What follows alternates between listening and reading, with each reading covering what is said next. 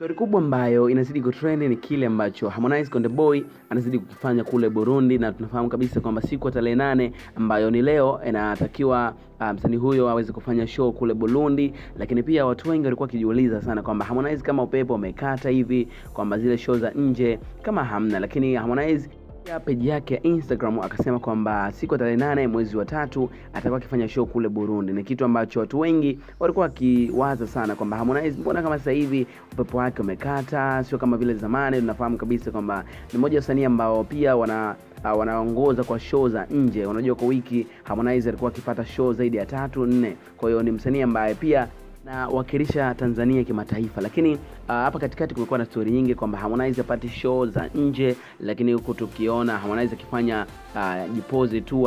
Hii ni baada tu ya Harmonize kula diri la Sayona kupitia kinywa chao cha Twist.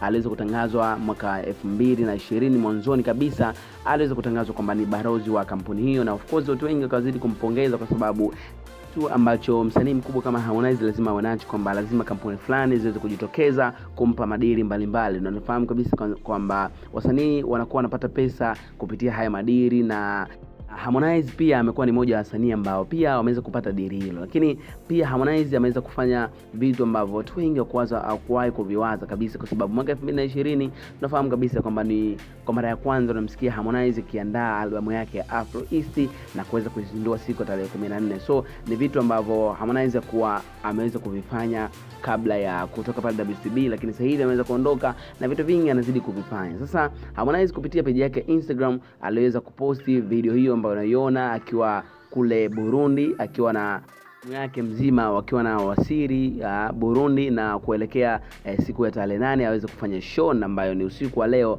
Na of course watu walikuwa wamemsubiri sana, na kwa mara ya kwanza hii ni Harmonize kuenda kule Burundi.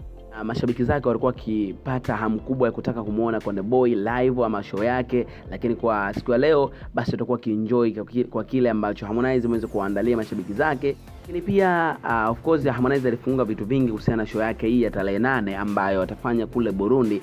Sema kwamba siku ya leo atatoa ofa ya kwamba zile nyimbo 18 ambazo zipo kwenye albamu yake ya Afro East atachagua nyimbo moja akaiperform pale Burundi, kuwapa furaha ama kuwapa surprise kwa mashabiki zake ambao kila siku wamekuwa wakimfuatilia Harmonize kwenye mitandao ya kijamii kupitia nyimbo zake, lakini hawakuwahi kumuona live. Kwa hiyo atawapa zawadi, kwa sababu uzinduzi wa albamu ya Afro East utafanyika na Tanzania, lakini wale wako Burundi, kwa hiyo wako nje na hawatoweza kuhudhuria. Kwa hiyo anawapa zawadi ya kusikiliza nyimbo moja ambayo itakuwa imejumlishwa kwenye hiyo albamu yake ya Afro East ambayo weza kuzunduliwa kwa mara ya kwanza pale Harmonize City, na siku tarehe 14 basi mashabiki zake watakuwa kienjoy. Na ameweza kufungua vitu vingi kwamba albamu yake itahudhuriwa na watu 500 ambao watashuhudia nyimbo hizo zote zinaimbwa na Harmonize kwenye live band kwa mara ya kwanza kabisa pale Harmonize City. Kwa hiyo watu ambao watashuhudia ni watu 500. Lakini pia amefunga vitu vingi kuhusiana na albamu yake kwamba itakuwa ni special kwa mashabiki zake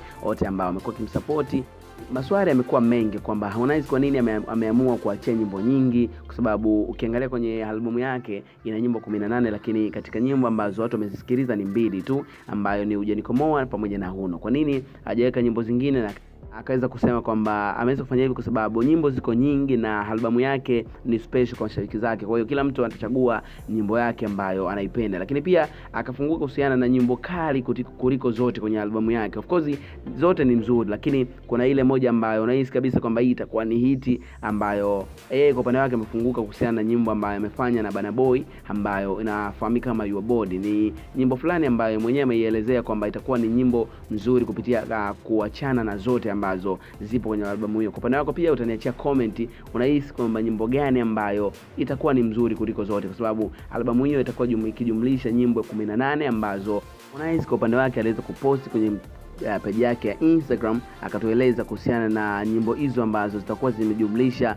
kwenye albamu yake ya Afro East. So hizo ndio story ambazo zimezidi kutrendi. Kwa upande wako niachie comment, lakini pia tunaona kabisa kwamba Harmonize sasa hivi anazidi kupeleka muziki wake mataifa, kwa sababu mashabiki walikuwa na maswali mengi kwamba Harmonize labda ameshuka na vitu kama hivyo, mbona show zake za nje tuzioni, au ndo tayari ameanza ku drop. Kwa hiyo kila mtu alikuwa akitoa comment mbalimbali, lakini Harmonize sasa hivi amekuwa sio mtu wa kuongea, ni mtu ambaye anafanya kazi kwa bidii ili kuhakikisha kila kitu kinaenda poa. Kwa hiyo wale wote ambao walikuwa kiwaza kwamba Harmonize aweza kuwa ameanza ku drop, kwamba zile show za nje apati, ameanza kuwajibu kwa vitendo, kwa sababu hii show yake ni moja ya show ambayo pia watu wengi walikuwa wafahamu kwamba leo anafanya show Harmonize kule Burundi. Na Burundi, kuzungumzia Burundi kwa mara ya kwanza, Harmonize ndo show yake ya kwanza kwamba anaenda kuwapa burudani kule. So wategemee kitu kikubwa wana Burundi, kwa sababu Harmonize weza kuandalia burudani ya kutosha kabisa mashabiki zake. Unajua ni mara yake ya kwanza, kwa hiyo lazima aandae vitu fulani special kwa wao, kwa sababu unajua tena kwamba Harmonize huaga akosei kabisa kwenye show. So ni kitu kikubwa ambacho siku ya leo ataweza kukifanya kule Burundi kwa mashabiki zake ambao wamekuwa wakimfuatilia sana kwenye mitandao ya kijamii, nyimbo zake na vitu kama hivyo. So hizo ndo story ambazo zimezidi ku trend. Kwa upande wako niache comment kwenye comment section niambie kwa hiki ambacho kimezidi ku trend, lakini pia endelea kugusa ile button nyekundu ambayo imeandikwa subscribe na kugusa button notification ambayo itakusaidia kuwa kwanza kupata taarifa zetu pindi ambapo tutakuwa tumekuwekea. Lakini pia endelea kutufuata kwenye mitandao ya kijamii kama Shingo TV kule Instagram, itakuwa poa sana.